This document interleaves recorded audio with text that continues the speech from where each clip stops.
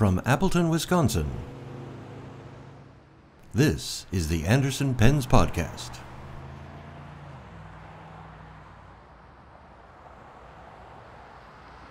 Welcome to Anderson Pens Podcast, episode 469 for Thursday, December 15th, 2022. This week we have banter, news, updates, a beauty from Cross, a new old stock from Retro, something about converters, a contest winner, a new contest, plus a lovely new TWSBI that is coming soon. Hey, Steph. Hey, Brian. What did one ocean say to the other? What did one ocean say to another? Nothing. They just waved. You didn't see that coming, did you? I didn't. I was going to say see you later, and I would have been wrong. Why do nurses carry a red pen? Why did nurses carry a red pen? I have no idea. In case they need to draw blood. Oh. It's like, I bet you that's probably been on a podcast, but had to bring it up.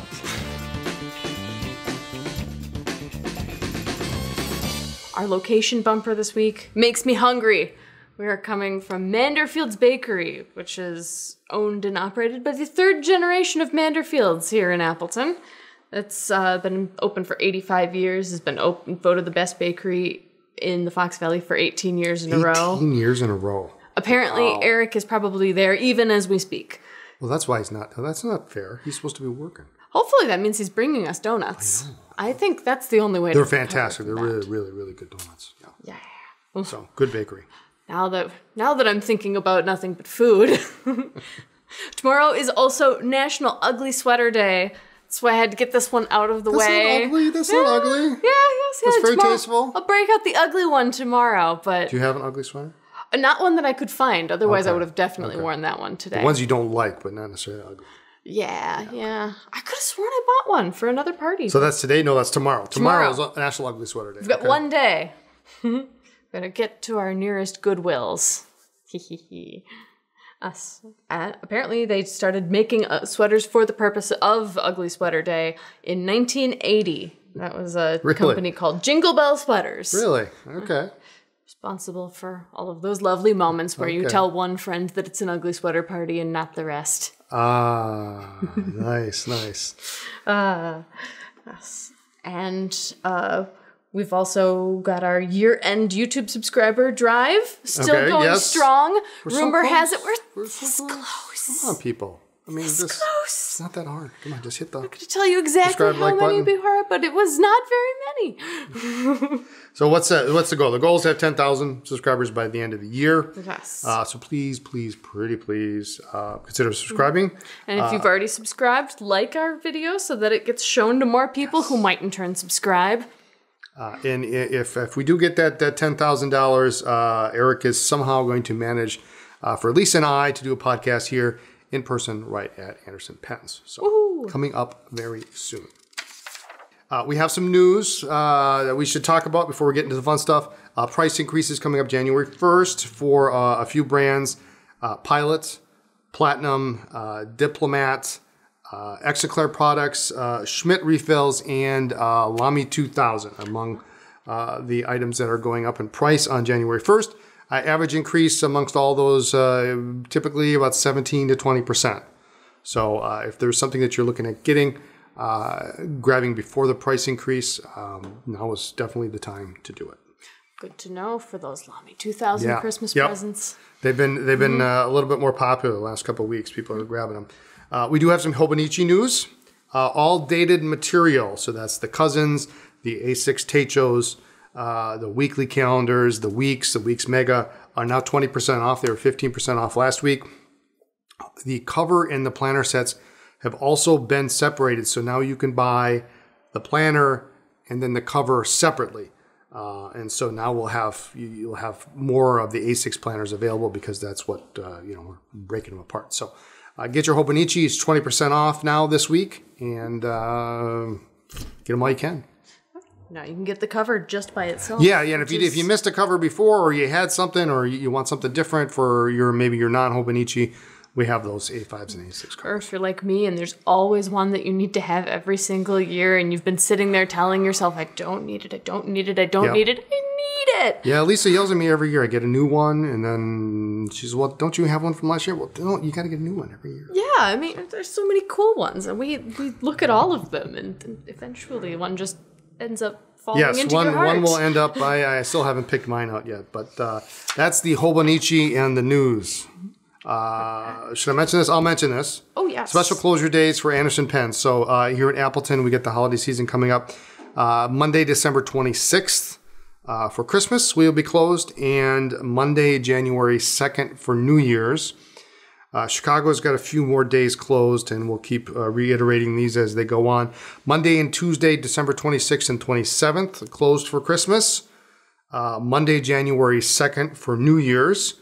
And then we will be closed, AP Chicago, Sunday, January 8th through Friday, January 13th, resuming regular hours on January 14th. Lisa and I are actually going on a little vacation down to her mother's in Florida, yes, for a few days.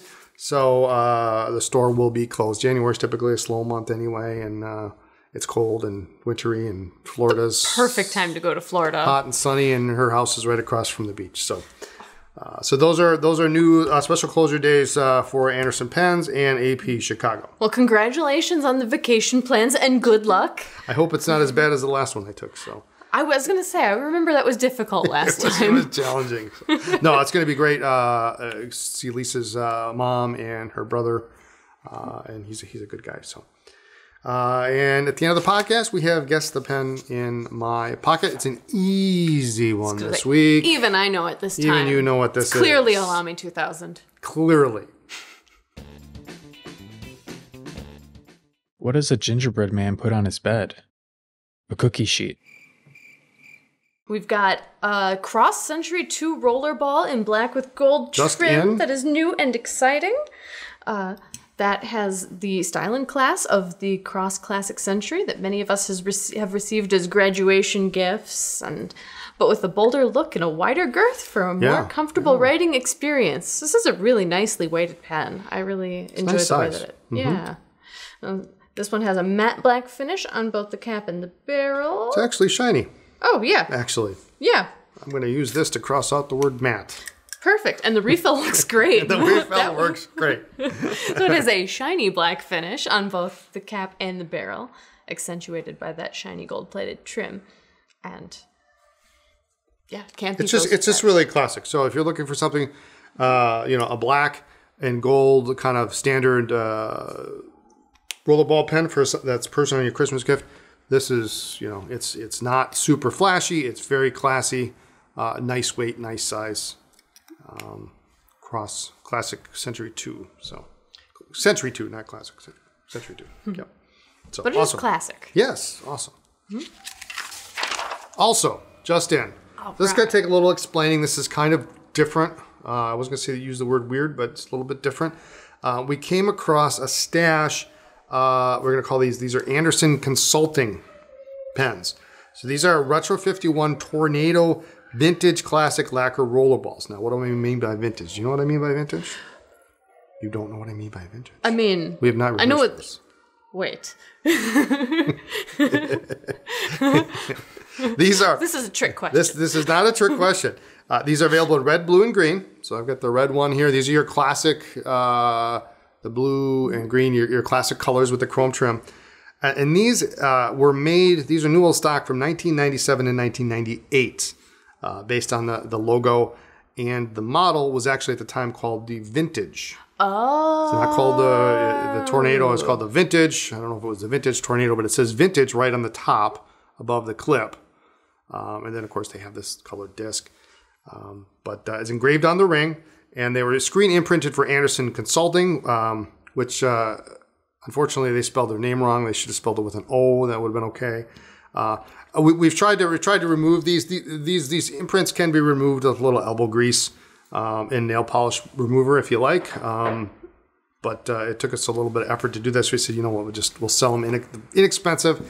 They come with a tube, a metal tube, the original. Now when these came to us, unfortunately, they got damaged in shipping. So almost every single one has some kind of dents and or something dings. in the tube. Yep. Makes them.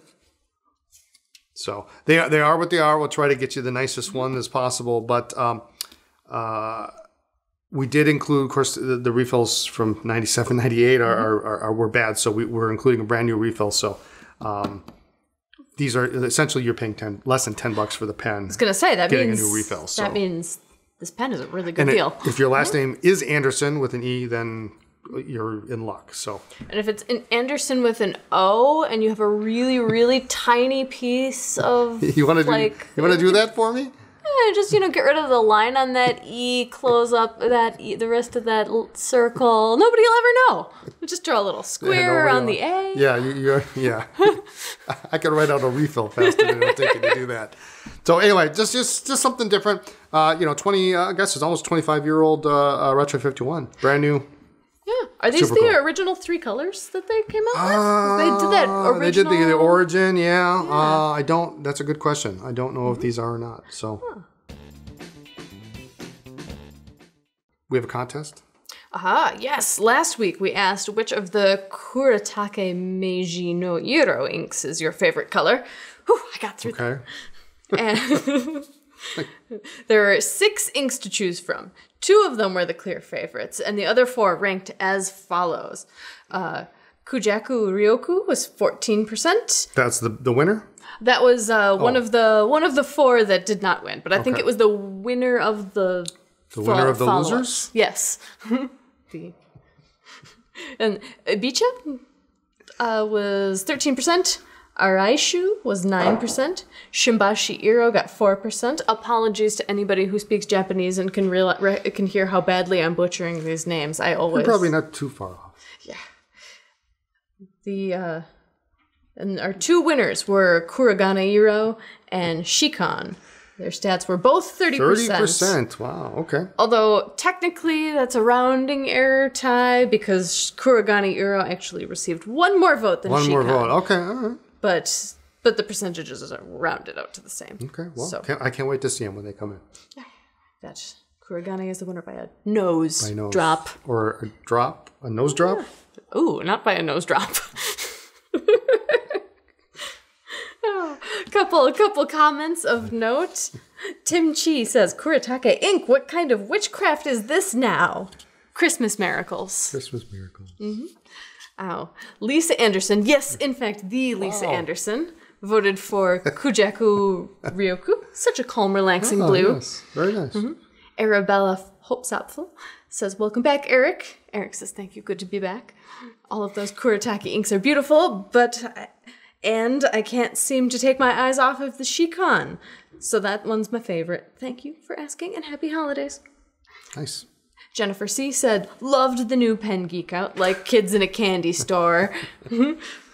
For my favorite color of Kuretake Meiji no Iro ink, my heart and first instinct says Shikan, but I do already have 11D4 purple inks. So 11D4? How did she spell that? 11D4. I think that's got to be the official spelling. Okay. Nice. So I'd probably go with Kuragana Iro. Only have about 3 teal inks, and that one looks nice and dark. Who am I fooling? Did I fool you? I'd probably get them both. That is the right answer, Jennifer. It's true. Let's see.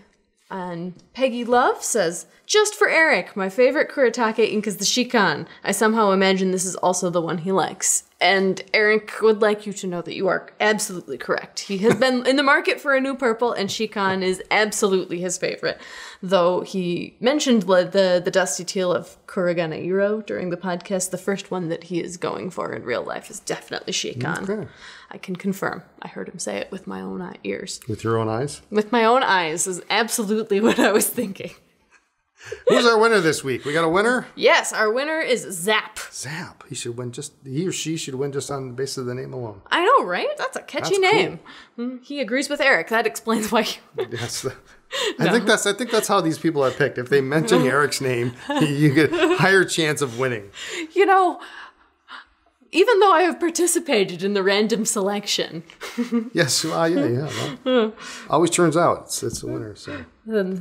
All right, so what does Zap say? He says he agrees with Eric and that the Kuragana Iro ink is stunning. So Zap, please write to Eric at AndersonPens.com so that he can get that $20 credit placed on your Anderson Pens account. That is Eric at AndersonPens.com. All right, we have some additional comments. Elizabeth Moulton, I am so glad I found your podcast. As are we, Elizabeth. Thank you very much. Welcome. Nice to have you here. And that was an additional comment, I guess, not comments. We have a new contest and survey. And then this time Eric filled it out for us. All right. Next Wednesday is the official start of winter in the Northern Hemisphere. Specifically, the equinox takes place at 3:47 p.m. Central Time on that day. In honor of the season that shall not be named, please suggest a good winter ink in the comments section of this video. Good winter ink. It's gotta be a sailor of some sort. I was thinking Maybe even 1, 2, 3, kind of a sailor's gentle pigmented black to match my amount of enthusiasm for the season that shall not be named. Eric is already suggesting that's weird. Urban Gris Noir saying it's basically winter in a bottle. That's fair. That's a good one. Yeah, let us know in the comments. One comment will be chosen to win a $20 credit to your Anderson Pens account. What do you call a snowman on rollerblades? A snowmobile. Ooh, and coming soon. Sorry, too much enthusiasm. Should dial it back. I'm not excited at all. You're going to have to run with this one because you probably know more than I do. Oh my goodness, I'm really excited for this pen, legitimately. It's the TWSBI Eco Tea Royal Limited Edition Jade in Rosegold that comes with a midnight blue bottle of TWSBI ink. And it's such a gorgeous pen. TWSBI has knocked it out of the park with this limited edition and ink combination. So it comes in a new box. It's got a little bottle of ink. It's a little fancy, yeah. It's got more rose gold on it than previous versions of the Eco Tea in rose gold. The turning knob is that rose gold color, and the trim and everything. It looks cool. They do a nice job, and anything they do with the rose gold on sells. It's amazing. And it looks really nice with that midnight. It's like a Christmas green, but it definitely. I mean, it doesn't. I think. Yeah, I would not hesitate to use it in February. And this one is like all of the TWSBI Eco Tea line. This is a piston filling mechanism, a screw-on cap, a smooth writing steel nib that is available in extra fine, medium, broad, and 1.1 stub. The Eco Tea is different from the Eco in that it has that slightly more pronounced grip section, more of a triangular grip, designed to help with learning correct writing posture for children, also for grabbing your pen in the right direction if you're not looking at it. It's very minimal, though. The difference between the regular Eco and Eco Tea is so minimal. Sometimes I wonder why there are two, but... Yeah. And this one is unique in that it comes with that 18 milliliter bottle of ink. So you've got everything you need to start writing right out of the box. Probably really good for Christmas presents. It's a limited edition too, from what I understand. So neat. When it sells out, it's done. So very cool. So pre-sales on that are beginning Monday, December 19th. Okay. And we're shipping on Wednesday. The 21st. Yep, Wednesday the 21st. Wednesday the 21st. So awesome. Yeah. Very cool stuff on the horizon. I guess you're going to leave me this exciting bit of news here. Oh, yeah. Coming soon. We've been out of this for quite a while. Cross has finally come around to a new converter. So they used to have two converters, the 8751 and the 8756, I think was the other one. Was the threaded converter. The screw-in converter has been discontinued. And this new converter, which is also being branded as the 8751, which is slightly confusing, will fit both threaded and non-threaded cross pens. It's supposed to fit everything. This replaces all the old converters, and it should fit all current cross and probably most older cross pens. So that is coming finally. They were having some issues trying to get those made, and they were going to come out in January or February, and then they found some. So if you've been waiting for a cross converter, they're coming. So it should be any day now. One converter to rule them all. One converter, yes, at least, right? That's a great idea. Wouldn't that be great if there was only one style, one converter, one cartridge? Ooh. Now we're asking too much. Yeah. Should we do that? Let's. So thank you so much for joining us. Be sure to tune in next time for more talk about pens, ink, and paper. You can check us out on social media as Anderson Pens. Don't forget there is a store in Chicago. It's on the ground floor of the Palmer House Hilton. Open 7 days a week. Who will you see there? That would be Lisa. You'll find her. And the website for Chicago is chicago.andersonpens.com. And please be sure to like this video and subscribe to our channel. Thank you. And the pen in my pocket.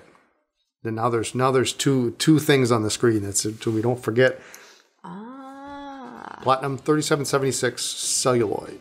Darn. Koi. You were so close with the Lamy 2000. Close. So, no, one of my favorite platinums. So that's it for this week.